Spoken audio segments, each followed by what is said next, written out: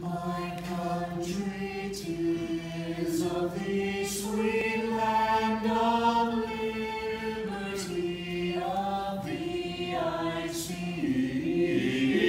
Land where my fathers died, land of the pilgrims bright, from every mountain side. Let freedom reign.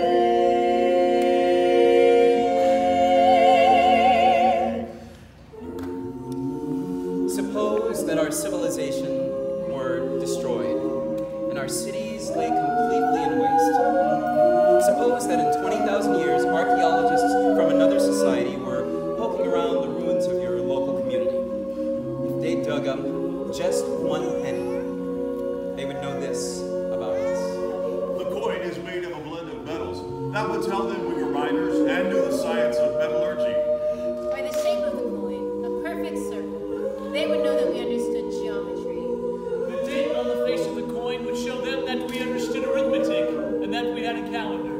The portrait of Abraham Lincoln would mark us as artists who had an advanced culture and language. The word United States would let them know that we were a federated group of local communities bound together by one strong central government. The phrase "e pluribus unum" would tell them we were scholars who understood foreign languages.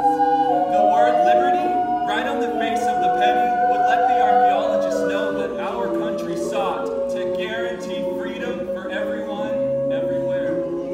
Finally, that phrase "in God we trust," it would tell them we had a moral law. It would let them know we had grown strong and mighty under God's great hand.